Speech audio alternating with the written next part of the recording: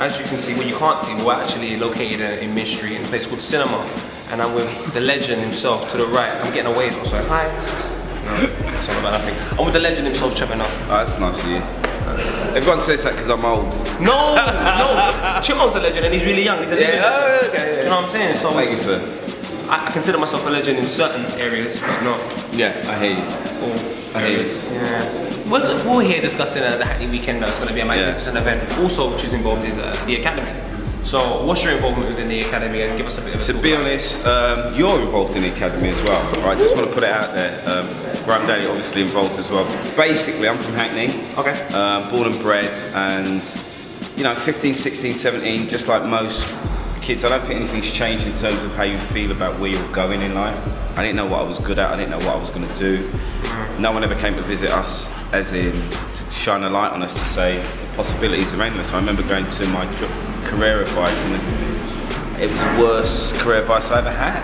And he was just like, you know, I don't know, it was so negative what he said to me that I just felt, you know, I don't know, I didn't have ambition. I was scared. In fact, life scared me. You know, the only thing I loved was music. Okay. And through my passion in music, you know, I got where I am. We've got actors, we've got journalists, we've got, you know, movie makers, we've got musicians, all going to impart their experience, all from East London. And that's the key thing, all very passionate about doing this. We're going to talk to teenagers who might have an aspiration, but might be a little afraid to make it clear that they have that aspiration. You know, just to open up and show all the possibilities. It's going to be really rewarding, you know, because, you know, from Adam Deacon to Plan B to Leona Lewis, who are all East Londoners, Lethal B, yeah, she's lovely. But she's a proper Hackney girl. Proper. Her dad had a stall in Ridley Road Market. You can't get more Hackney than that. Yeah. He had a stall in Ridley Road Market and she worked on it. So, you know. She's real. Like, she just comes across as so nice and she's real, mate. She's real. She's real. Really out, yeah. She's real. It's always awkward when you come back to your ends, right? Yeah, 100%. Because a lot of people have made it, but the vast majority don't make it. And you don't come back to glow, you don't come back to, you know, it's never as comfortable as it should be, because a lot of people look at you as now on the other side, and it's not about that. It's about, you know, listen man, just go for it. Stop relying on a handout of any kind. Stop waiting for something to happen. Try and be proactive.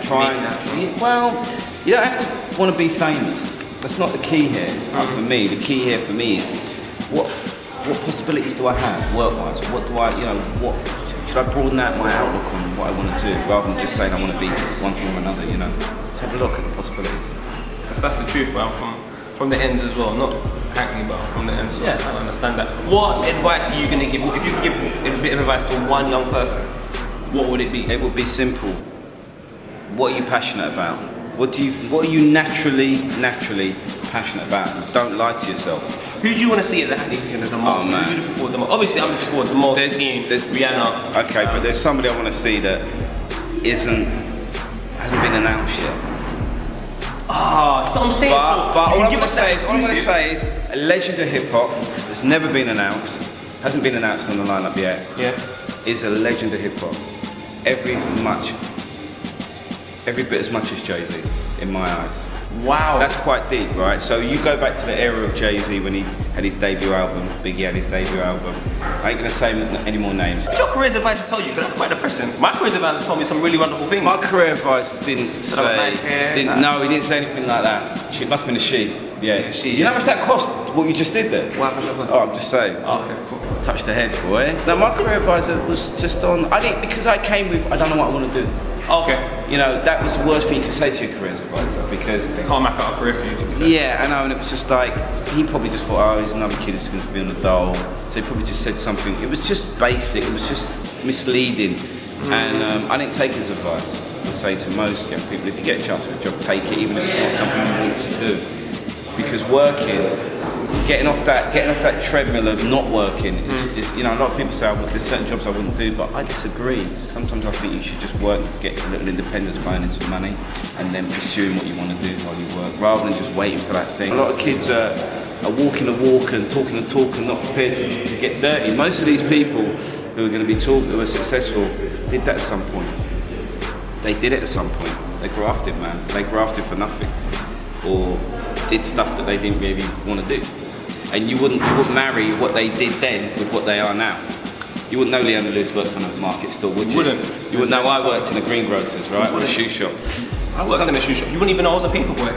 P. Diddy was a paper boy. And that's my idol. And I will tell you something, right? The first time I interviewed P. Diddy, I sat down and I thought the guy was going to... He was the youngest vice president of a record label, right? Of Uptown Records at the time. And when I interviewed him, I thought he was going to give me an insight into the world of, you know, the record industry. I worked in the record industry at the time, but he was on another level. And you know what he said to me? I said, so what's the key moment in your career? You know what he said? When I did a paper round. And I laughed, and he said, no, don't laugh. This is serious. When I did a paper round, I did the best paper round in my whole area. I had boys working for me on the paper round. I had a group of guys doing paper rounds in the whole area, and we had the best paper round in where XYZ, wherever it was. And he said, it wasn't a lot of money, but it ingrained something in me, that I had drive, determination, I was getting up very early in the morning, all these things. And to this day, the guy's still the same. A paper round, man, who would have known that? That's an insight. Did you know that, Grime Daily? Did you know that? Did you know that? Did I tell you something you never knew?